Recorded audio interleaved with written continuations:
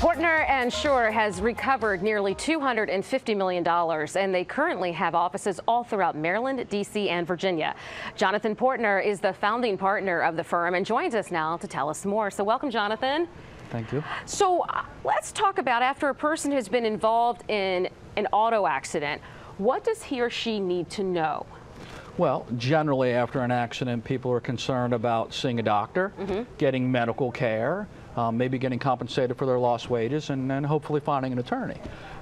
In today's world, I also say you should be very well aware of what you're putting out there on social media.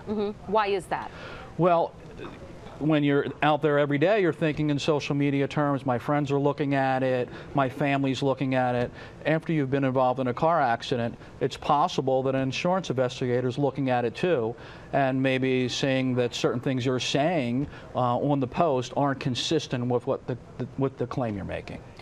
Is there, I would assume there's a thin line between getting out and taking a snapshot of, say, the two vehicles that have bumped, versus then turning around saying, oh, I've got neck pain or back pain. And it's like, how much pain could you be in if you had time to take this picture? Well, hopefully after the accident, the only picture you are taking is of the car, right, and you're leaving the pictures off social media completely, which is what I tell clients. Right. Just stay away from it. Generally, you know, you're not sharing a significant injury with people. You're sharing happy thoughts. So keep your happy thoughts to yourself and off of social media until well after your claim's resolved. Right. Can you tell us a little bit about some of the cases that you're currently dealing with? Well, I can tell you that in respect to social media too. Right. I mean, with respect to social media, in the old days, we would tell clients, be careful. The videographer might follow you around for a day and be taking pictures. And we actually had videographers take pictures of one woman rollerblading who said she was disabled. Another person who was going on vacation when they said they couldn't go anywhere, and he was actually lifting luggage and putting it on top of a van.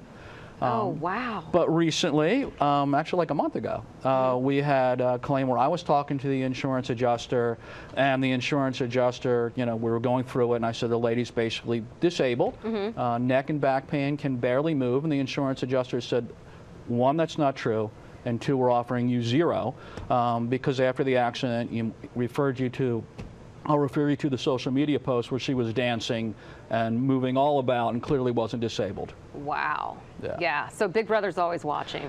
Watching, you know, employers are watching it, so why shouldn't an insurance investigator be watching it? And it really is a big deal to limit how much they have to pay. Absolutely.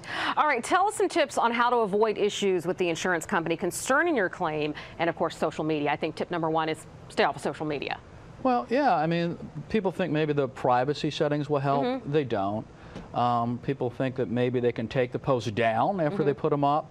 That comes out too. Right. Just don't make the posts. They're not going to help you, and in some way, somehow, someone else is going to look at it, and it's probably going to be inconsistent to what you claim. If you were to post something and then take it down, could there be an argument to ask to see that post again? Yes. Okay. There's a lot of litigation over that exact point. Okay. There's actually lawyers who've done that, and they've instructed clients in litigation to take it down, and they've gotten themselves in trouble. Right. So taking it down is just bad. So just don't post it. Yeah. All right, Jonathan, and where do we find you? What's the website? It's PortnerShure.com. All right. Thank you so much for joining us today. Thank you. All right, folks, stay with us. We have more of Let's Talk Live coming up right after the break.